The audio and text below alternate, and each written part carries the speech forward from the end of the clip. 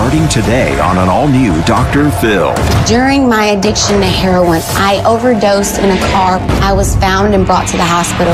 I'm here because I want to dig into it. Well, you're barely here because you tried to leave already.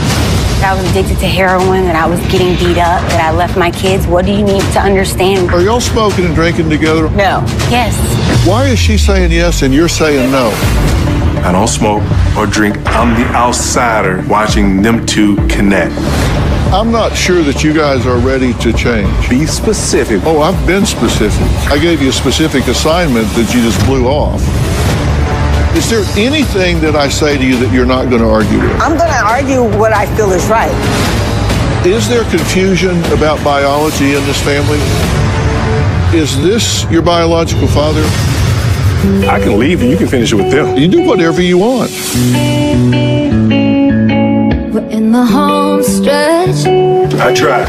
Of the hard time. I've never heard my wife say Ariel could be another man's daughter. That hit the nerve. When the bones are good, the rest don't matter. This family doesn't need a remodel. It needs a tear down and rebuild.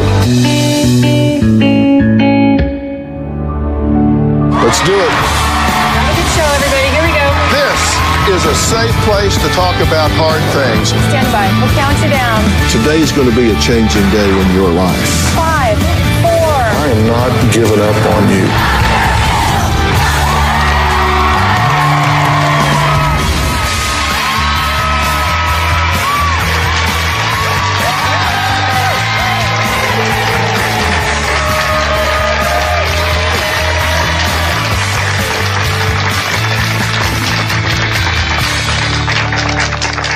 Well, you can well imagine that I have seen countless stories involving addicts and their families right here on this stage. Many involving enabling, codependency, mooching, you name it, and we've dealt with it. But I've got to say, in all of my years, the family talking to me today has to be one of the most dysfunctional families that I've ever seen. For almost 11 years, Ariel has battled a heroin addiction that has brought out the worst in her and her loved ones. Her mother, Donna, claims she's given 100% in the fight to save her daughter from heroin. But if that's the truth, then why does the family call her the queen of enabling? Donna's husband, Ivy, says Ariel's addiction is above his pay grade, so he let Donna take the reins. But to me, it looks like she's running this family into the ground. Ariel's two teen siblings, Ellie and Michael, have been the collateral damage in the fight for Ariel and have been second-class citizens in their own family for way too long. This family doesn't need a remodel. It needs a tear down and rebuild. Take a look at what Ariel has to say. I struggled with addictive behavior since the age of 13. I tried to lose weight for sports in school. I was eating as much as I could and I was throwing it up. I ended up going to the dentist for my teeth because the back of my molars were getting damaged because of the food. And that's when everything started with the Vicodin. I was taking 10 Vicodins a day. By the age of 19, I was introduced to Roxy's, and then by the age of 21, I was addicted to heroin. I couldn't get up and tie my shoe without putting a needle in my arm. My light in my room was on at 5 o'clock every morning because I was putting a needle in my arm. By 5:30, I was bringing my father to work. He was giving me cash. He would stop by the ATM on the way to work and pull out money for me. Everyone knew I was getting high. I was doing it up to 10 times a day. My mother spoke to me a bunch of times about, I know you're doing heroin, you're going to die. But she would turn around and enable me to get high. My mother would give me money when I needed it to go get high. Go into the bathroom and do what you have to do. I feel that my mother, in some ways, participated in my downfall of addiction. Well, Ariel's family have been through hell and back during her battle, and their list of grievances, well, it's a pretty long list. I have been criticized by everyone, how I have dealt with Ariel's addiction. I am fighting for my child's life. And if that meant her sitting in the house nodding off, then that's what it was. She kept using the drugs. As we found a new needle, she'd go get another needle. We would collect them. 2 times I ran to get my dad because I was afraid Ariel was on the bathroom floor dead. I can clearly remember walking into the bathroom and Ariel was laying on the floor naked.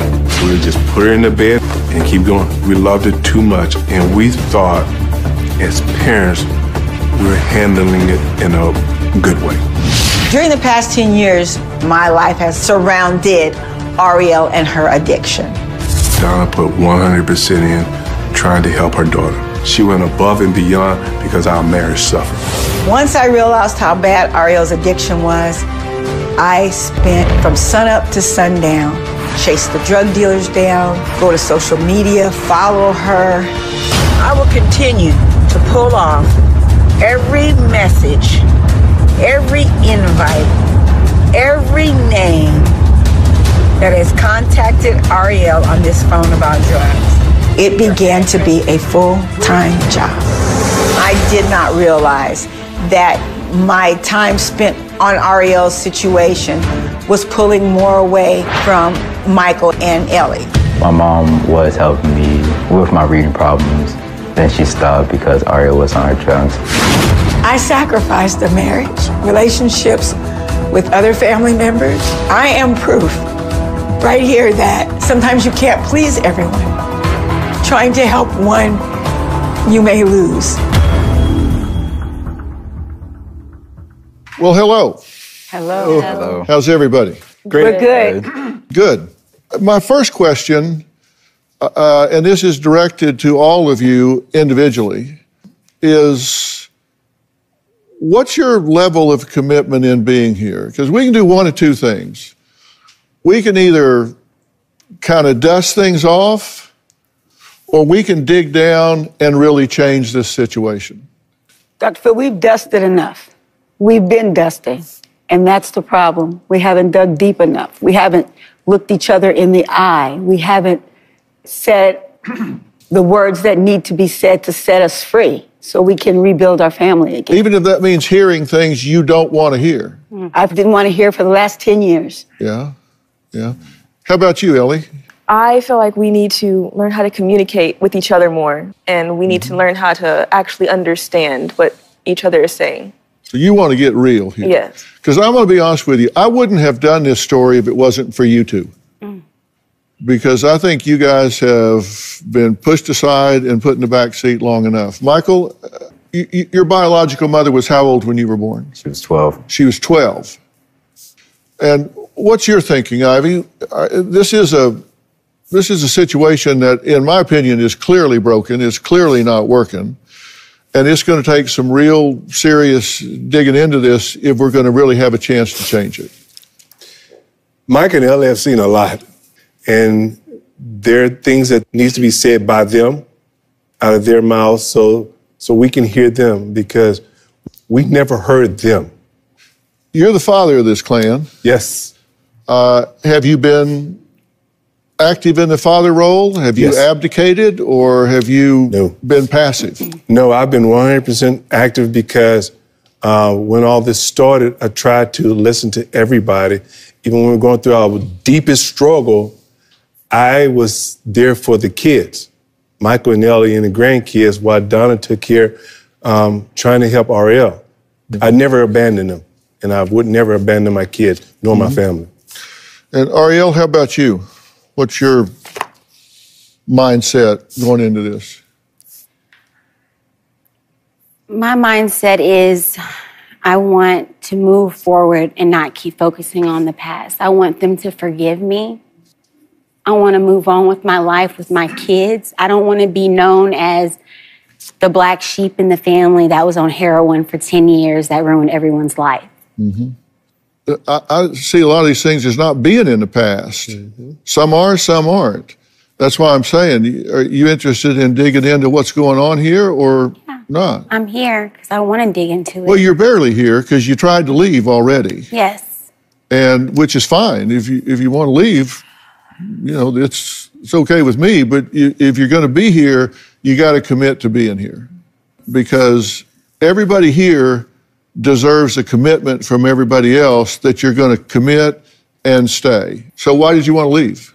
Because I got into an argument with my family, and I want to take this seriously, and I felt that everyone else wasn't at the time.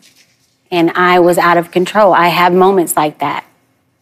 You said you've given 100% to Ariel and her problems. Do you think that's been at the expense of the other members of this family? Absolutely. Been at the expense of my entire family, not just the children here. I have other children as well that I've lost relationships with. Yes, you do. And it seems to me that you've acted as though you only had one child. At times I did. At times I did act like that.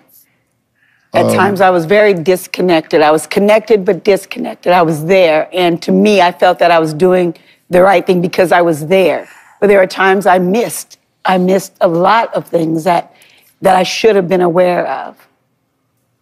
Well, coming up, what does Ellie say was the most unfair thing that happened to her because of Ariel's addiction?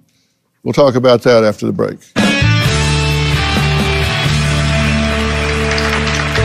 The worst thing I ever saw was Ariel hit Michael with a cast iron skillet. Ariel trying to stab my dad, so I blocked it. She sliced my hand, then the cops came. She expects the family just to forgive her and move on, but it's gonna take more work. Thursday.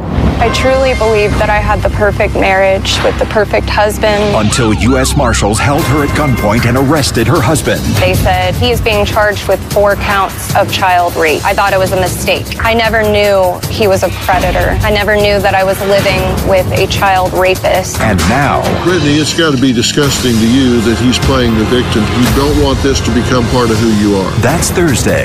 Then next Tuesday is his online marriage. Who married you? I don't know. A scam. I sent my driver's license, Social Security. They had me investigated. I'll bet they...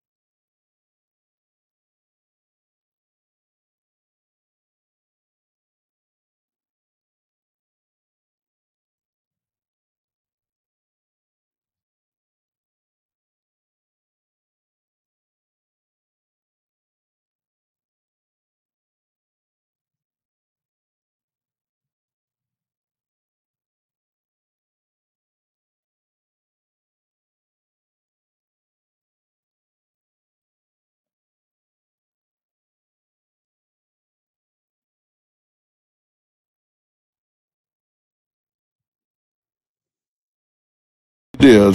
That's next Tuesday. When Michael was 15, his school had a sweetheart dance. He picked me to be his sweetheart. Before the dance, I got high on methamphetamine. During the dance, I left Michael, then I went out in the parking lot and I shot up dope.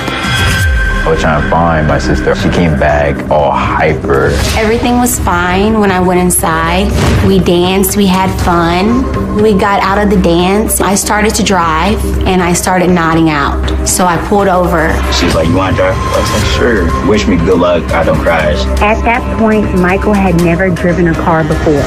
Now that I look back at the pictures, you can see my eyes are so big. You can see I'm not myself. Well, Ellie and Michael have been the collateral damage since the very beginning of their older sister's troubles, and they have the emotional and physical scars to prove it. The whole family dynamic changed when Ariel started doing drugs. Michael was fighting with my parents are fighting with Ariel. Everybody was fighting with everyone. The worst thing I ever saw was Ariel hit Michael with a cast iron skillet. The worst memory was my dad and Ariel arguing, then Ariel trying to stab my dad, so I blocked it. She sliced my hand, then the cops came. After everything went down with Ariel, Mom had to step away to focus on her, and Michael's reading suffered. When I was 14, Ariel had her baby Aiden. He had to stay in my room, which made my life difficult as a middle schooler. When Aiden got up in the middle of the night crying, I'm the one who had to get up with him. I was angry, annoyed, tired, because I wanted Ariel to be there to take care of her kid. My friends were dealing with typical 14-year-old problems, and I was raising a child at home with my sister who was dealing with her heroin addiction. I learned to console myself without needing a shoulder to cry on. I became socially awkward. When all this went down, I felt like I wasn't really that important and that my problems weren't as important as Ariel's. Ariel isn't doing much to save the relationships that she's damaged. She expects the family just to forgive her and move on, but it's gonna take more work. I can move on from what happened, but I'll never forget. Well, Ellie, you took on a job. Yes, I did. Instead of being a teenager, instead of being with friends, instead of developing, you had to mother a child. Yes, I had to help with Aiden when Ariel was not around, and when my parents were busy providing for the family. I had to step up and take the role. Were you aware of what was going on? Being aware and aware are two different things. Aware of Ellie helping, yes, but aware of some of the things that she suffered, no. I was detached. Half of my mind was spent on wondering where Ariel was or where I was going to end up today when I got off work or before work. Yeah. And how about you? Were you plugged into this? I wasn't aware of that what she said, because when I got home from work, I was 100% there. So Aiden was my responsibility. I'm talking about your daughter. No, I wasn't aware of her that perspective that she felt, how she felt. I wasn't aware. By the time Ivy got home, usually he worked during the day. By the time he got home, he picked up from where, we left off. And by then, being that type of child, Ellie spent a lot of time, withdrawn and in her room. It was like, my duty's over, my shift is over. Do you need me to do anything else with Aiden? Dad's home. But, did they ever sit down with you and say, tell me about you. How are you doing? How are you feeling? You're taking on raising this child. Why do they never come talk to you about it? Because I don't think I really gave out that aura that I was struggling. I decided to keep it to myself. So what they saw is what I wanted them to see. The effects of the neglect, I've kind of gone through and collected those things. At 14 years old, she's having to parent a baby. But she wasn't really more or less parenting. She did the feeding when I couldn't. We never left Ellie to take care of Aiden with that. She would be helping more or less me when I was overfilled. What she said I heard exactly what she said. And perception is reality. That's right. And that's a burden that she felt at the time. And invalidating it now, sitting here in front of her, doesn't help her. You said Ariel's been clean and sober for a year. Mm-hmm. You said it's been 4 or 5 weeks. This wasn't brought to my attention. I said 8 to 10 months. Imagine my shock hearing this. We are back with a brand new season of my podcast, Fill in the Blanks. With newlyweds and new parents, Jordan McGraw and Morgan Stewart McGraw. People at first are like, he's so quiet, she's so loud, how does that really work out? I'm the funnier of the two of us. That's inaccurate. Were you guys nervous when the baby was born? Definitely not how I ever envisioned giving birth. Jordan, what do people not know about Morgan? Most people don't realize how gentle she can be. I'm gonna cry, are you crazy? A brand new season of Fill in the Blanks. You have a big announcement, right? Available on Apple Podcast and Stitcher. This isn't the first time that I've heard Ellie say some of the things. When I look at these... But you're telling her now that's not true. No, I'm not saying that's not exactly true. What you said. No, I'm saying that's no, she wasn't parenting. She was feeding something. No, she wasn't parenting. She was not parenting. She never parented Aiden. She would feed Aiden. She may change Aiden. But to parent Aiden, that truly was left up to myself and to Ivy. Ariel, she did abandon that role. No dating, no normal high school years. You said you had to fight to get noticed. What did you mean when you said that? When they weren't home, or when they were home, I had to, go up to them and try to pull them aside from what they were doing. Mm-hmm. You said you had to learn to console yourself. How did you console yourself? I'd console myself through reading books, listening to music, sleeping sometimes. You say you hold grudges. Yes, I do.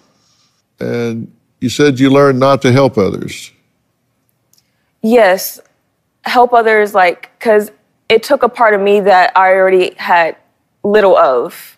And you say, Ariel says, this is in the past, let's just move on. And you say it's not that easy. She hasn't worked at trying to build a relationship with you and heal this relationship. I think I have. It's very difficult because we have to talk through it. And when we try to talk through it, we always end up arguing. You need more from her than you're getting. Yes, we need more understanding. What can I do? What can you understand?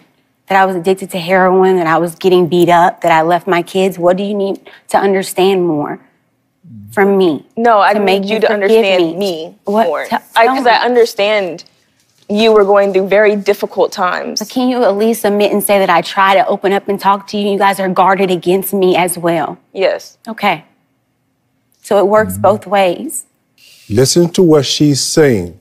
That's the real sister bond. I want the same and that's thing. what I believe that's what you're saying. She wants that deep sister bond. That's one of the things I'm trying to figure out, and this is what I meant when I said you talk like some of this is in the past, so let's leave it in the past and move on. You said Ariel's been clean and sober for a year. Mm-hmm. You said it's been 4 or 5 weeks. Mm-hmm. At this point, I feel Ariel is clean, and I feel if Ariel would relapse, she would come and say, hey, Mom, I'm having a problem. I think it's been over a year since Ariel has used heroin or any type of hard opiates that weren't prescribed for her. I do not trust Ariel to stay clean. Donna said Ariel was looking for her last night.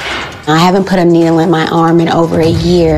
I have snorted heroin about 5 weeks ago. I am dealing with an active court case, and the charges are pretty severe, and it was hard on me, and I got high when I left the courtroom. I see me snorting heroin not as a relapse, not as me going back to day one, starting all over again. I look at addiction as part of my life. My goal is to live with my addiction, to live with who I am. I just don't ever want it to ruin my family again like it did. Miss 100% here, you're all up in this. She says it's been 4 or 5 weeks, and you say it's a year. And I have not put a needle in my arm in over a year. I snorted heroin 4 weeks ago. Well, I don't know where y'all been or what you call clean and sober, but snorting heroin is not what I call clean and sober. What the hell? Right, this wasn't brought to my attention. Before coming here, so we have made steps. Yes. I detoxed myself. Right, I'm coming to you now to put our words back together. We have been working towards ourselves and doing things. I have committed to my children over 2 months ago in trying to work with them. Well, God bless you for that. And I'm trying to find out where the bottom is, what the real deal is. Right. And you've missed it 48 weeks. Yes, and I did miss it. I said 8 to 10 months. Right. And imagine my shock hearing this. If you think that's a shocker, I want to talk about Donna's own history with addiction, and I want to talk about something else that's going on in this family. I mean, is this a generational curse?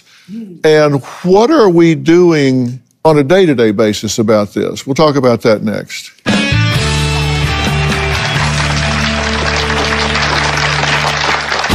My mom thought that I could stop doing drugs, but my mother did not realize that I was way too deep in it. I never realized the addiction was so bad until she stole the $10,000 from me.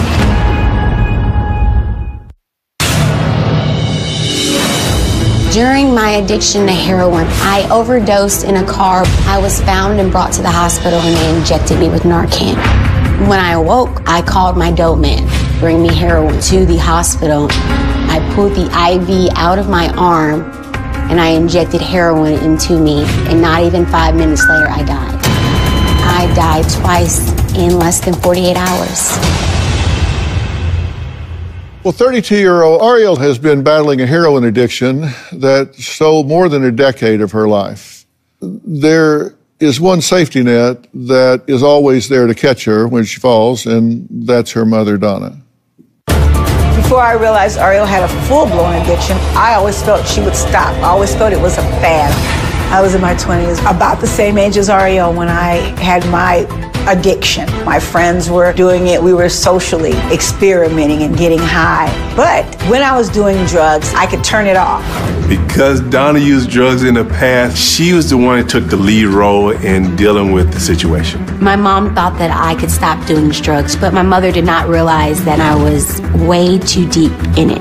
I never realized the addiction was so bad until she stole the $10,000 from me. I owed my drug man about $10,000, and an opportunity came, and I took the money. She's missing and the money's missing. She's missed this a long time ago. I won't stop till I get my money back. Don't steal from your parents. I initially pressed charges against Ariel, and she was taken into jail. I turned myself in, and my mom came and bonded me out. When I got out, I left. I went back to the streets. People may call me an enabler, but it is truly unconditional love and a mother's instinct to protect and care for her child. Are you two smoking dope together daily? I smoke CBD. I have a blend that I smoke for my anxiety. I don't take Xanax or any pills like that, and it's not every day. Are you drinking and smoking marijuana with her on a regular basis? No, sir, I am not on a regular basis. What are you doing? I go out, I work, but I have like I said, I do CBD and I mix it with THC, and that is me. That is Donna. That is not Ariel. You're not doing this with her? If she's there, yes, absolutely.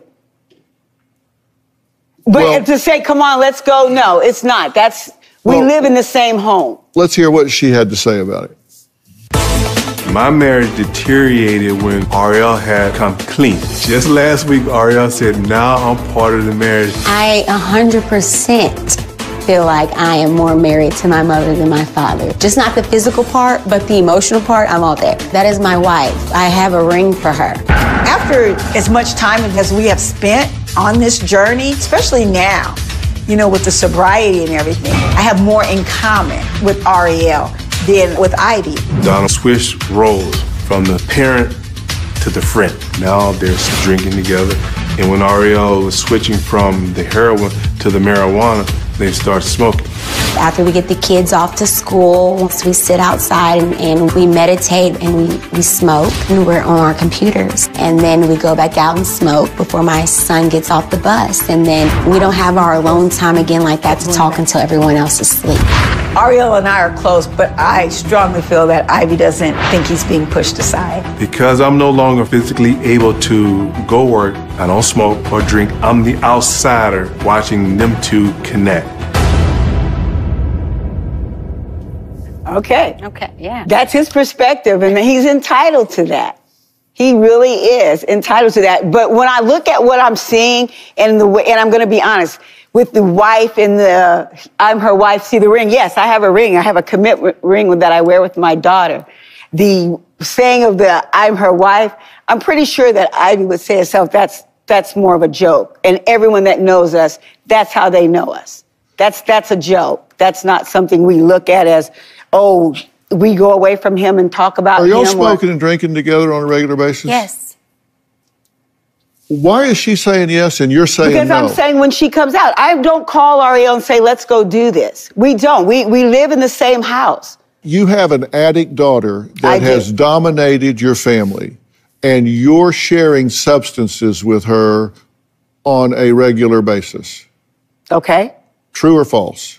I'm going to say... yes. Yeah, I'll say true. Yes. I'll say true. Then why are you playing semantics with me about this? You're not an enabler, you're a co-conspirator. I'm not a co-conspirator at all.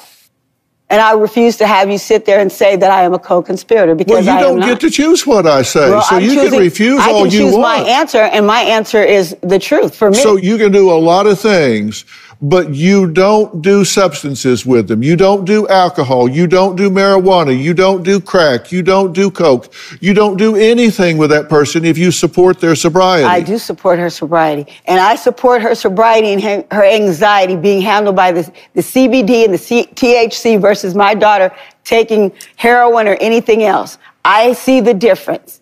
I see the difference. You don't feel like you protected them? Yeah. You've hidden with bats, right? We would hide in my room with metal bats. Are you aware of that? Yes. I never knew about that. I didn't either. Thursday on an all-new Dr. Phil. I truly believed that I had the perfect marriage. Until U.S. Marshals held her at gunpoint and arrested her husband. Brittany, it's got to be disgusting to you that he's playing the victim. That's Thursday.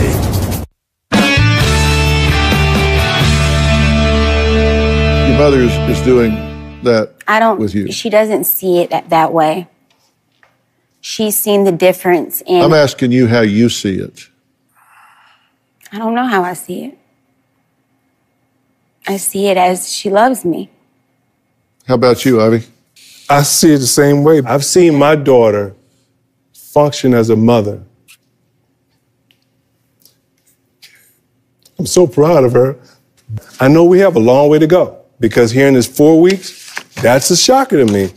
But compared to where we were to where we are seeing her function as a mother to her children, whatever they're doing, until we can get the medical help that's really needed, I'm happy with that.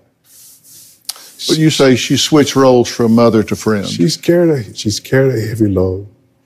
That's one of the reasons why I'm here, to support her, to deal with the burden that she's taken on.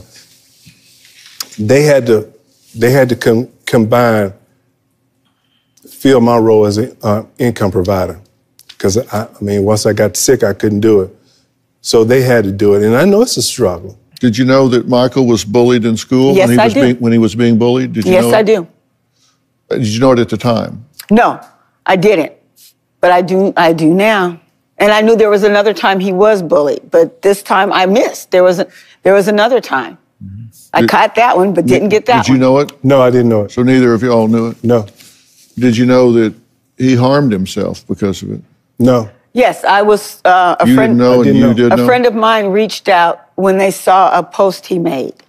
And you didn't talk to your parents about this at the time? No.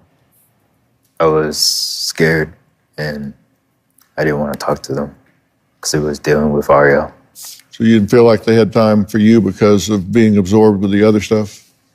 Yes. Mm-hmm. So you know it now? Yes. Yes. Of course. Yes. What have you done about it since you found out about it? With Michael?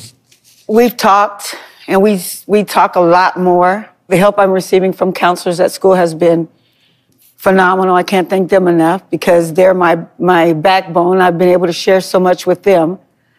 And I have a couple of counselors that I can talk to. But talking to Michael has been a challenge. It's something I pray about daily. Did y'all feel like you protected them yes. at times when Ariel was at her worst? I felt I protected them. Did y'all feel like there were times when you had to self-protect? Yes. I mean, you've hidden with bats, right? Yes. When people would come over and you were afraid of what would happen? Yes. When Ariel was towards the worst of her addiction, she would have guys over and we would hide in my room with metal bats to try and protect her just in case they would try to harm her. Were you aware of that? Yes. I gave them a bat one time. Have you talked to them about that? Have we talked about protecting for Ariel? No, yes. about the fact that they experienced that. Yes. I never knew about that. I didn't either. I'm hearing it. You heard it before I heard it. So this all only kind of came out interesting to hear, isn't it? Yeah. I had a bat. Yeah, I had a bat as well. Well, could there be a key event in Ariel's past that plays a big part in how she ended up? We'll talk about that when we come back.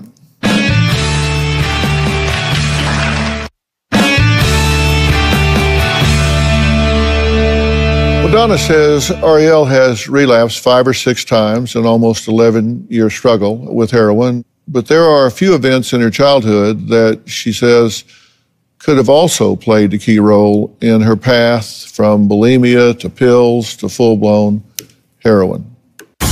Starting when I was 8, I was molested several times. I know it was because I looked different than everyone else. When I was born, my mom can tell you that my father's mother, they didn't believe how I looked. They wanted to come see the way I looked. Why was I so light? Why were my eyes like that? They didn't believe I belonged to him. So my mom said that she would never let anyone touch me. I felt like she put me on a pedestal early. So when you put me around these other kids and you see how I'm treated this way, you don't think they're gonna be mean to me. They're gonna pull my hair. They're gonna touch me. I believe that that abuse affected me entirely with my self-esteem, and it was the downfall to a lot of my behaviors. I just didn't feel normal. Very sorry that happened to you. And it wasn't a one-time thing. Yes, sir. This happened across time, right? Yes, sir. It just came out. Doing our, For you. For me, you. For you. what, a day ago, 2 days ago? Mm-hmm. Because I kept hearing over the years, anxiety. What's the story about the anxiety? That's when I found out. Because I would tell you, and I've told my wife, something happened. Mm-hmm. In 2016, when she was at her worst, something happened to our daughter. Nobody ever got to the bottom of it. And I just started being able to ask certain questions. I found out she was raped. And I found that out, question. Then I just asked about the anxiety and found out about this. This was a blow. But you now know that she was molested when she was 8. Yes. Yes. And just like I said, this is about to be dealt with. By more than one person on more than one occasion. She just only mentioned one individual. I don't know the other. I'm telling you now. Yeah. It came out of her mouth. I didn't know. Well, I'm telling you now that it's more than one person. I can believe that. We've always wanted to know. I'm looking at you. We've always wanted to know what you had hidden. You just never told us. You deserve for that to be dealt with. Absolutely. We're going to take a break. Coming up, I'm going to start really putting some verbs into my sentence here and give this family some very clear ideas of where I think we need to go here and where I think we are right now. Something I've never done before. New ground. We'll be right back.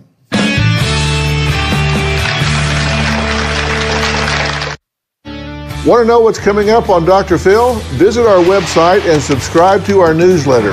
You'll get weekly updates, life strategies, and exclusive video that you won't find anywhere else. Plus, on drphil.com, you can see sneak previews of upcoming shows. Log on today. How do y'all think this is going so far? I feel anytime that you can put us together, that we can freely cry and admit some things that maybe haven't been said, I think we're in a good spot. Do you think y'all are approaching this like running forward with open arms, or do you think you're approaching it defensively? I think open arms. I do, personally. I think some of us are approaching it defensively. Yeah. I think there's a lot of defensiveness here. A lot of defensiveness. Mm-hmm. That's okay. I think when you get asked hard questions and you get asked to look at hard aspects of your life, it's hard not to be kind of defensive about it. I wrote down a list of questions that I have in my mind, mm-hmm. and I wrote them down, and I want to show you what they are. These are just things that I put down that just jump out at me just at first blush. What is being done on a daily basis to make sure that Ariel's 2 children are being insulated from all these current family dynamics? What's being put in place to ensure that these children can thrive? We've seen how Michael and Ellie have suffered through neglect. What's different now? What can be done for Michael and Ellie as they prepare to launch into their lives, to get out there? Are they equipped with basic life skills to succeed? Do Ivy and Donna want to salvage their marriage? Are they prepared to put their relationship ahead of Ariel's interest? Ariel is semi-sober. Is she ready to take her children and provide support in a healthy home? Prepared? What is she prepared to do now? Is this family to come together in a healthy way, which means they have to individuate in healthy ways? Are they ready to substitute the drama for a lot of hard work? Is Donna willing to set clear boundaries with her daughter? I mean, these jump out at me just from the very beginning. If we just answer just those questions, those are questions I had before I even met you. If we answer just those questions, you would take a quantum leap forward. And I want to do things a little differently here. We're going to take a multi-day dive into the aftermath of everything that's happened here. I want to meet with you guys again tomorrow. Okay. But I have a very specific assignment that I want you to do tonight. You know, this is an event that can be a catalyst for change. I mean, real change in your life. If you seize this opportunity, you can look back 10 years from now and say, I remember the day we walked through that door, and it set us on a path for change that brought us to where we are today. And that's up to you. I mean, I hope you create value. But what I want you to do is I want you to sit down, each of you, with a pen and paper, and I want you to write 2 pages on the story I'll tell myself if I don't create value with this opportunity. The story I'll tell myself, because there'll be some crap you tell yourself, you'll justify it somehow, you'll make some excuse, you'll blame somebody, the story I'll tell myself if I don't create value. Fair enough? Fair enough. Okay. And then we'll pick up. There is so much more work to be done, and we will continue this because we're going to be right back in this circle tomorrow. You feel like coming back? Absolutely. 100%. Yes. Yes. Yes. Tomorrow on an all-new Dr. Phil. I'm not sure that you guys are ready to change. Be specific. Oh, I've been specific. I gave you a specific assignment that you just blew off. A family back for health. Is there anything that I say to you that you're not going to argue with? I'm going to argue what I feel is right. Is there confusion about biology in this family? Is this your biological father or not? I can leave and you can finish it with them. You do whatever you want. That's tomorrow. I want to thank my guests today. For more information about today's show, log on to drphil.com. We'll be talking about this, I'm sure, tonight on Facebook. People will have opinions. Don't forget to join the Dr. Phil Fanatics. It's where that happens. Super fans discuss the episodes, and you can get news that you can't get anywhere else. We'll see you next time. Take care.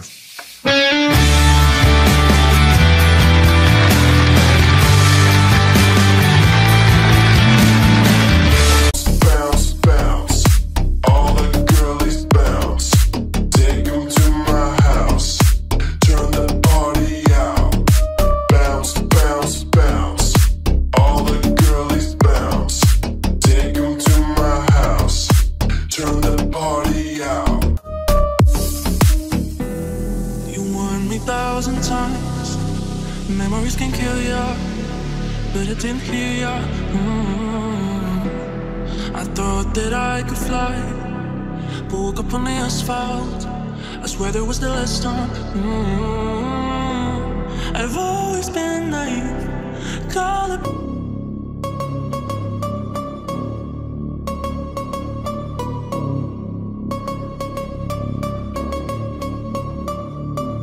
Ooh, you know we gon' get it.